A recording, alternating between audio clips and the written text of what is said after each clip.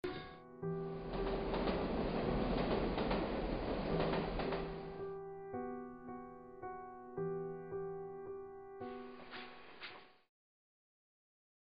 1990 இப்போ ரெண்டாம் உலக யுத்தம் நடந்த கொடூரமாக நடந்து கொண்டிருந்த காலம். அந்த டைமில் கரண்ட் கிடையாது. ஸோ இரவு 6 மணிக்கிலேருந்து 7 மணிக்கு மட்டும்தான் எங்களுக்கு அந்த நைட் லைஃப் இருக்குது. ஸோ 7 மணிக்கு எல்லாருமே படுக்க போயிடணும். ஸோ இந்த 1 ஹவரில் எங்களுக்கு வந்து அந்த நைட் லைஃப்பில் நிலா வெளிச்சத்தில் எங்களுடைய கிராண்ட்பா வந்து என்னுடைய கசின் பிரதர்ஸ் எங்கள் எல்லாருக்குமே வந்து கதை சொல்லுவார். தொடர்ச்சியாக இந்த கதை வந்து ஒரு 3 மாதம் தொடர்ச்சியாக அவர் ஒவ்வொரு நாளும் கதை சொல்லி விட்டு கொண்டே இருப்பார். அந்த கதை எந்த புத்தகத்தில் இருந்துச்சு, அந்த கதை அவருடைய கதையா இல்லை இமேஜினேஷன் எதுவுமே எங்களுக்கு தெரியாது. ஆனால் ஒவ்வொரு நாளும் கதை முடியும் பொழுது அடுத்த நாள் இந்த கதையை எப்படி கேட்போம்ன்ற அந்த ஒரு எதிர்பார்ப்பு எங்களுக்கு இருந்துகிட்டே இருக்குது. ஒரு டைமில் நான் நாட்டை விட்டு கிளம்ப வேண்டிய ஒரு சூழ்நிலை. இன்றைக்கு வரைக்கும் அந்த கதையினுடைய முடிவு எனக்கு தெரியாது. ஏன்னா எங்களோட கிராண்ட்பாவும் உயிரோடு இல்லை. ஸோ முடிவு தெரியாத ஒரு கதை. அந்த கதை சொல்லினுடைய உணர்வு தான் இன்றைக்கு அவர் எனக்கு வந்து சொன்ன விதம் தான் இன்றைக்கு என்ன ஒரு ஃபில்ம் மேக்கராக மாற்றி இருக்குமென்னு நான் நம்புகிறேன்.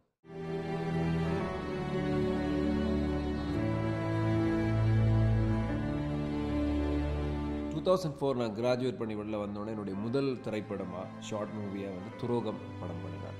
அந்த துரோகம் படம் வந்து ஒரு நாளில் மிக கஷ்டப்பட்டு ஷூட் பண்ண ஒரு படம். என்னென்னு சொன்னால் அப்போ -21. So evening 6 o'clock shoot start பண்ணி மார்னிங் 6 o'clock ஷூட் முடிச்சினாங்க. அந்த படம் கனடா திரைப்பட இதில் வந்து ஒரு நல்ல பேரை பெற்று கொடுத்த படம். நிறைய அவார்ட் வின் பண்ணியிருக்கிறோம். அதற்கு பிறகு வந்து நான் காசுமரம் என்ற ஒரு படம், குடும்ப வாழ்வியல் பிரச்சனைகளை பற்றி பேசக்கூடிய ஒரு படமாக. உங்களுடைய பிள்ளைகளுக்கு முன்னாடி வந்து நீங்கள் பொய் சொல்லக்கூடாது, சில விஷயங்களை வந்து கற்பனையாகவும் சொல்லக்கூடாதுன்றதை பேஸ் பண்ணி எடுக்கப்பட்ட ஒரு படம். அது கூட ஒரு நல்ல நிறைய விருதுகளை பெற்றுக் கொடுத்தது. அதற்கு பிறகு வந்து இட்ஸ் ஆல் அபவுட் என்ற ஒரு 2 minutes ஷார்ட் ஃபிலிம் மூவி. அந்த படம் வந்து கதையே இல்லாமல் எடுக்கப்பட்ட ஒரு படம்னு சொல்லலாம். அதுக்கு மிக சிறந்த இயக்குனர் அவார்டு கூட கொடுத்துருக்காங்க. இன்றைக்கு வரைக்கும் அது எப்படி சாத்தியமானதுன்றது எனக்கு தெரியாது. அதுக்கு பிறகு 2009ஆம் ஆண்டு கேன்டைட் கனேடியன் தமிழ் யூத் டெவலப்மெண்ட் அவங்களோட வந்து ஒரு ஒர்க் ஷாப் செய்கிறதுக்கு எனக்கு வாய்ப்பு கிடைத்தது. திரைப்படம் சம்மந்தப்பட்ட திரைக்கதைகள் சம்மந்தப்பட்டதை அவங்களுக்கு சில மாணவர்களுக்கு கற்பிக்கிறதுக்கான வாய்ப்பு. அந்த வாய்ப்பினூடாக என்னுடைய $9.50 என்ற ஒரு திரைப்படம் சாத்தியமாச்சு. அந்த படம் வந்து அது கூட அந்த காலப்பகுதியில் வந்து துரோகம் வன்முறையை பேசப்பட்ட படமாக இருந்தது. அதற்கு பிறகு கிட்டத்தட்ட ஒரு 5 வருடங்களுக்கு பிறகு $9.50 அந்த டைமில் பேசப்பட்ட விடயங்கள் வந்து இந்த ஃபேக் கிரெடிட் கார்டு, நிறைய அது சம்மந்தப்பட்ட வன்முறைகள், அது சம்மந்தப்பட்ட இல்லீகல் பிரச்சனைகள் தமிழ் சமூகத்தில் இருந்து கொண்டிருந்தது. அதை பேஸ் பண்ணி செய்யப்பட்ட திரைப்படம் தான் $9.50. அது கூட மிகச்சிறந்த திரைப்படமாக சில திரைப்பட விழாக்களில் தெரிவு செய்யப்பட்டது. அதற்கு பிறகு சினம்கொள் என்னுடைய சொந்த மண்ணில் நான் உருவாக்கிய படம்.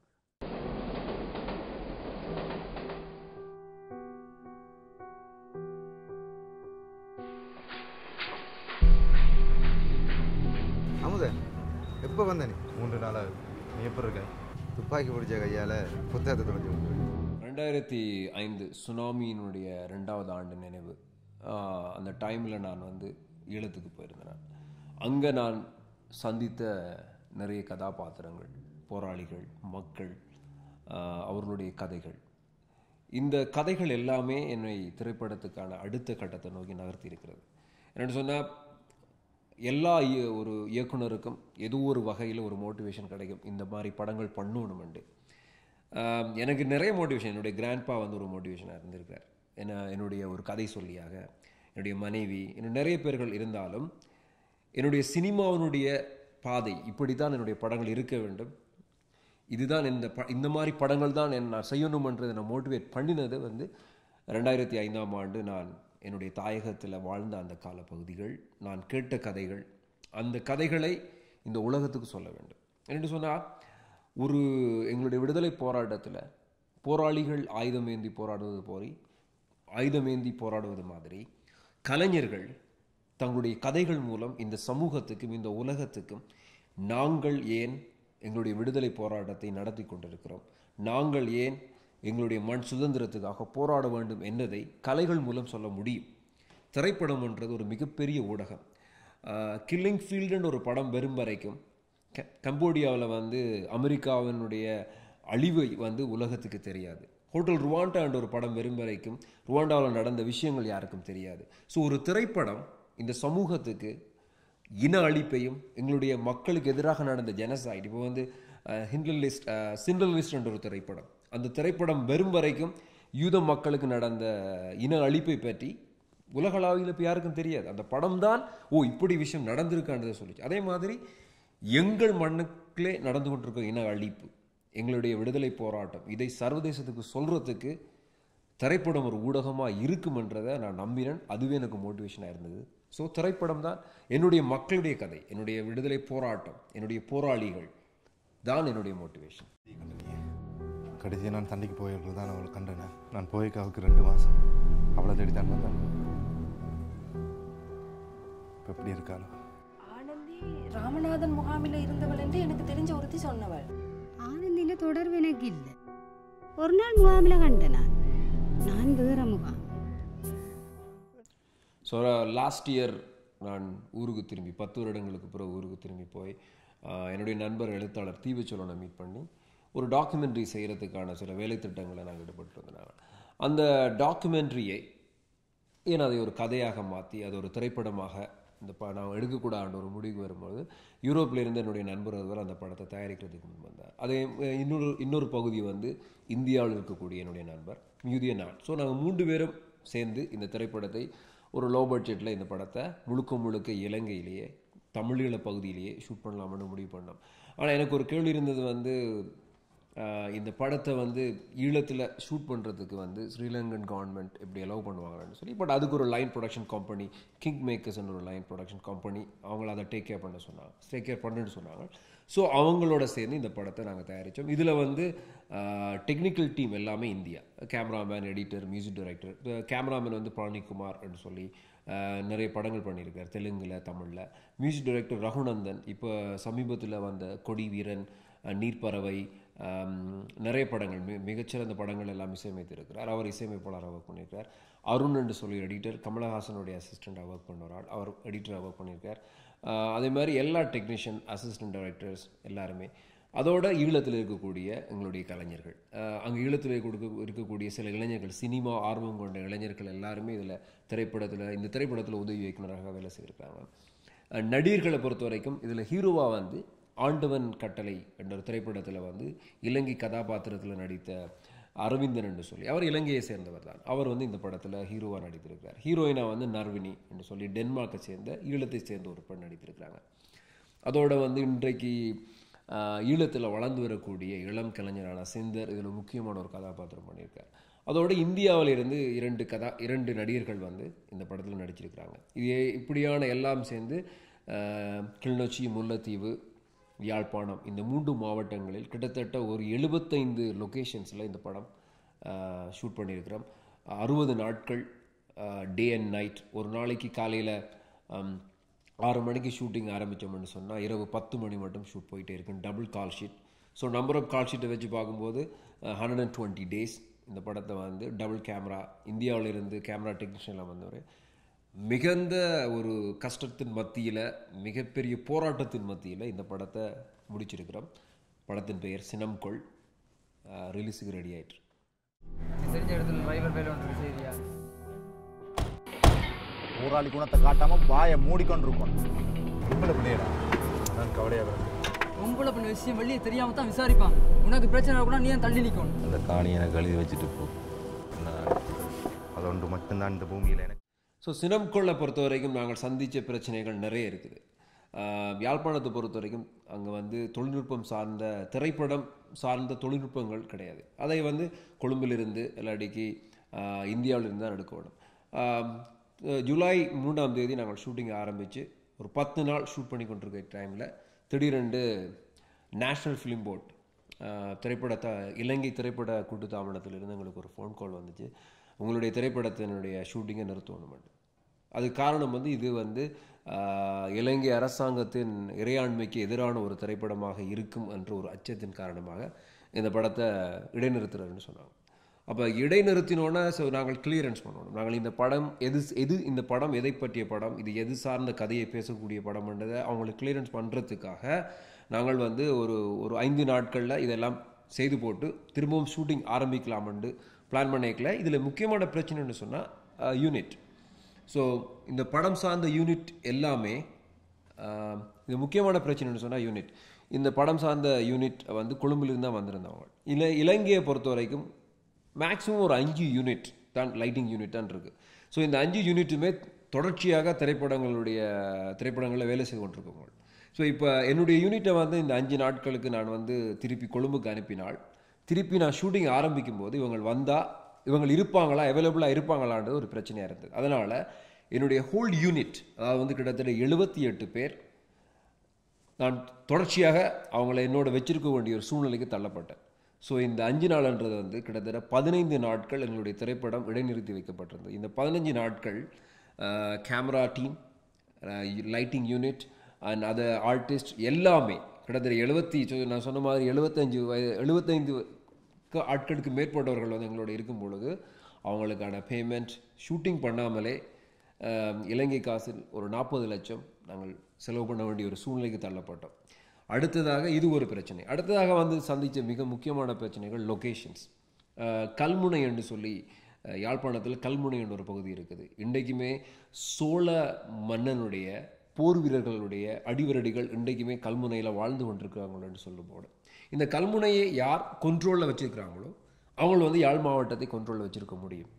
ஸோ இலங்கை அரசாங்கத்திடமிருந்து விடுதலை புலிகள் கைப்பற்றி அந்த கல்முனையை மிகப்பெரிய கோட்டையாக அவங்க வச்சு கொண்டிருந்தாங்க. இந்த கல்முனையில் இந்த திரைப்படத்தினோட ஒரு முக்கியமான சீனை ஷூட் பண்ணுறதா நாங்கள் பிளான் பண்ணியிருந்தோம்.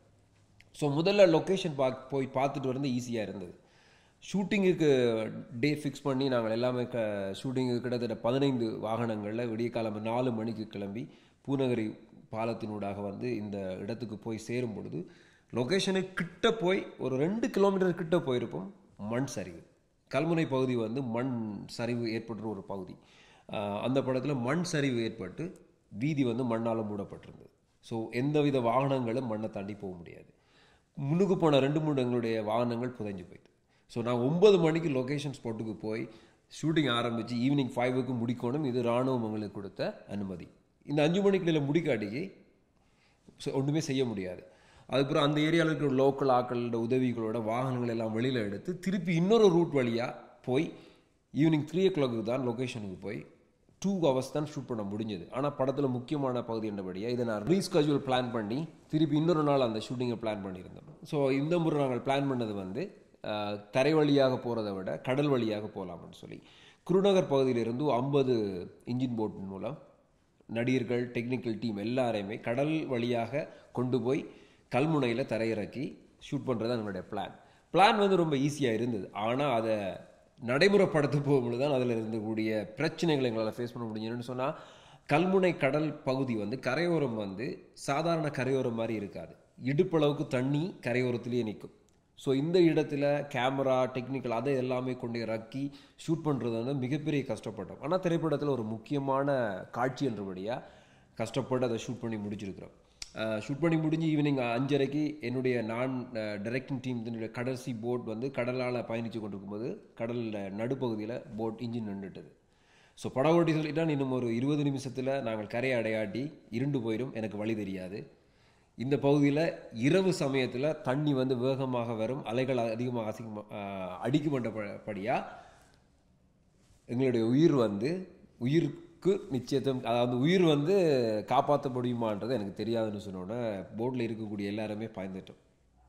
அதுக்கப்புறம் எங்களோட போட் விரையில்னு சொல்லி தெரிஞ்சோடனே திருப்பி இன்னொரு போட் கரையில் இருந்து வந்து எங்களோட போட்டை கட்டி இழுத்து கொண்டு போய் கரையை சேர்ந்துருக்கிறோம். இது மாதிரி 1008 பிரச்சனைகள். அது வந்து டெக்னிக்கலாக மற்றது வந்து இதில் ஒர்க் பண்ண சில டெக்னிக்கல் ஆட்கள், வேற்று மொழிக்காரர்கள். ஸோ இந்த படம் தமிழர்களுடைய படம் என்னும் பொழுது இதுக்கு என்ன விதமான இடையூறுகள் எல்லாம் கொடுத்து இந்த படத்தை நிறுத்த முடியுமோ அது எல்லாத்தையும் அவங்க செய்தாங்க. இது கேமரா யூனிட், லைட்டிங் யூனிட்னு சொல்லி. பட் எவ்வளோ கஷ்டங்கள் மத்தியில் நாங்கள் இந்த படத்தை வந்து இந்த படத்தில் வேலை செய்த ஒவ்வொரு பேரும், என்னுடைய உதவி இயக்குநர்களாக இருக்கட்டும், ப்ரொடக்ஷன் யூனிட்டாக இருக்கட்டும், லைன் ப்ரொடக்ஷன் கம்பெனியாக இருக்கட்டும், எல்லாருமே 24 hours இந்த படத்துக்காக கடினமாக கிட்டத்தட்ட ஒரு 4 மாதங்கள் உழைத்து இந்த படத்தை உருவாக்கியிருக்கிறோம். சினம்கொள் திரைப்படத்தை பொறுத்த வரைக்கும் சினம்கொள் பேசக்கூடிய கதை, அதன் களம் எங்களுடைய மண் சார்ந்தது. இன்றைக்கு வெளிநாடுகளில் வாழ்ந்து கொண்டிருக்கக்கூடிய என்னுடைய இளம் சமூகத்துக்கு எங்களுடைய கலாச்சாரத்தின் தன்மையையும் பண்பாடினுடைய தன்மையையும் அறிந்து கொள்ளக்கூடிய ஒரு வாய்ப்பாக சினம்கொள் இருக்கும். இன்னொன்று என்னுடைய நிலப்பகுதி. இன்றைக்கு வெளிநாடுகளில் 30 ஆண்டுகளுக்கு மேலாக எங்களுடைய மக்கள் புலம்பெயர்ந்து அகதிகளாக வெளிநாடுகளில் வாழ்ந்து கொண்டிருக்காங்க. எல்லாருக்குமே மீண்டும் சொந்த மண்ணுக்கு போகிறதுக்கான வாய்ப்பு கிடைக்கிறதில்ல. ஆனால் இந்த திரைப்படத்தின் மூலம் யாழ்ப்பாணம், முல்லைத்தீவு, கிளிநொச்சி இந்த நிலப்பகுதிகளை நாங்கள் அவர்களுடைய கண்முன்னே கொண்டிருக்கிறோம். எங்களுடைய யாழ் மண் எப்படி இருக்கும், எங்களுடைய யாழ்ப்பாண டவுன் எப்படி இருக்கும், எங்களுடைய யாழ்ப்பாணத்து கிராமங்கள் எப்படி இருக்கும், கிளிநொச்சி எப்படி இருக்கிறது, முல்லைத்தீவு எப்படி இருக்கிறது, இன அழிப்பு நடந்த முள்ளிவாய்க்கால் எப்படி இருக்கிறது என்ற இந்த நிலப்பகுதிகளை நாங்கள் இந்த திரைப்படத்தின் மூலம் காட்சிப்படுத்தியிருக்கிறோம். இந்த வகையில் இந்த படத்தை பார்க்கக்கூடிய இளம் சமூகம் எங்களுடைய நிலப்பரப்பை அறிந்து கொள்வதற்கான ஒரு வாய்ப்பும், 2009 யுத்தத்துக்கு பின்னான காலப்பகுதியில் ஈழத்தில் நடந்து கொண்டிருக்கக்கூடிய வாழ்வியல் பிரச்சனையை எங்களுடைய இளம் சமூகம் அறிந்து கொள்வதற்கான ஒரு வாய்ப்பாகவும் இந்த திரைப்படம் இருக்குது. அதே நேரத்தில் இன்றைக்கி இந்த படத்தை நான் புலம்பெயர்ந்து வாழக்கூடிய மக்களுக்கான ஒரு படமாகவும் நான் சொல்ல முடியாது. இந்த படம் ஒட்டுமொத்தமான தமிழ் சமூகத்தின் படமாக நான் முன்வைக்கிறேன். எங்களுடைய இனம் ஆண்டாண்டு காலமாக அடிமைப்படுத்தப்பட்டு அந்நியர்களால் அடிமைக்கு உட்காக்கப்பட்டு இன்றைக்குமே ஒரு விடுதலையை நோக்கி நாம் நகர்ந்து கொண்டிருக்கக்கூடிய இனமாகத்தான் நாங்கள் இருக்கிறோம். உலகத்திலேயே தொடர்ச்சியான போராட்டத்தில் ஈடுபட்ட ஒரு இனம் தமிழினம். இன்றைக்கு வரலாற்று ரீதியாக நீங்கள் பார்த்தீங்கன்னு சொன்னால் தொடர்ச்சியாக அந்நியருக்கு எதிராக போராடி கொண்டிருக்கிற இனம் தமிழ் இனம். இன்றைக்கு விடுதலை போராட்டம் இடைப்பட்டு நிற்கக்கூடிய இந்த காலப்பகுதியில் எங்களுடைய விடுதலை போராட்டத்திலிருந்து நாம் விலகி போகிறோமா, எங்களுடைய உரிமைகளிலிருந்து நம்ம விலகி போகிறோமா, எங்களுடைய இலக்கிலிருந்து நாம் விலகி போகிறோமா? இல்லை, நாம் விலக முடியாது. இது எங்களுடைய மண் சார்ந்த வாழ்க்கை, இது எங்களுடைய மண், இது எங்களுடைய தேசம். இதை நாம் விடுதலை பெற்றுக்கொள்றதுக்கு நாம் எவ்வகையில் போராட முடியும் என்றதை இந்த படத்தில் நான் முக்கியமாக சொல்லி வைத்திருக்கிறேன். அதில் என் குடும்பத்தோடு திரும்பவும் வாழலாமன்ற ஆசையோடு வந்திருக்கிறேன். இந்த மண்ணில் தான் இந்த கட்ட வேகும் மேடம். கவலைப்படாதீங்க, ஒரு நாளைக்கு ஊருக்கு போ. பலம் இல்லாத நீங்கள் எல்லாம் விளைவுகளை பற்றி கதைக்க வேண்டாம். ஒவ்வொரு படைப்பாளிக்கும் தன்னுடைய முதல் திரைப்படம் ஒரு ஸ்பெஷல்னு சொல்லுவாங்க. ஸோ 2007 இருந்து நான் இந்தியாவில் தொடர்ச்சியாக வேலை செய்து கொண்டிருந்தாலும் இந்தியாவில் சில திரைப்படங்கள் உருவாக்குவதற்கான எனக்கு வாய்ப்புகள் கிடைத்து அது கடைசி நேரத்தில் கைவிடப்பட்டிருந்தாலும் என் மனசுக்குள்ளே தொடர்ச்சியாக ஒரு விஷயம் எனக்கு இருந்தது என்னென்னு சொன்னால், என்னுடைய முதல் திரைப்படமாக அது என்னுடைய மக்களினுடைய கதையை, என்னுடைய நாடு சார்ந்த கதையை பண்ண வேண்டும் என்ற ஆசை எனக்கு இருந்தது. அதனால தான் என்னுடைய முதல் திரைக்கதையே பனை என்று சொல்லக்கூடிய திரைக்கதை கூட என்னுடைய நாடு சார்ந்த திரைக்கதை தான். அந்த வகையில் சினம்கொள் எனக்கு மிக மனசுக்கு நெருக்கமான ஒரு திரைப்படமாக மாறியதற்கான காரணம், நான் எவ்வளோக்கு எவ்வளோ என்னுடைய முதல் திரைப்படம் என்னுடைய மக்களினுடைய மண்ணினுடைய கதையை செய்ய வேண்டும் என்று நினைத்தனோ அது சாத்தியமாயிட்டது. ஸோ சினம்கொள் என் மண்ணின் சார்ந்த கதை, என் மண் சார்ந்த கதை, அதுவே என்னுடைய முதல் திரைப்படமாக இருப்பதால் அது எனக்கு ரொம்ப ஸ்பெஷலான படமாக இருக்குது. இந்த அநீதியை தடுத்து நிறுத்த நீங்கள் தான் எங்களுக்கு உதவும். நானும் உள்ளுக்கு தான் இருந்தேன். இப்போ 6 மாதம். அடுத்த தலைமுறையான உங்களை நம்பி தானடா.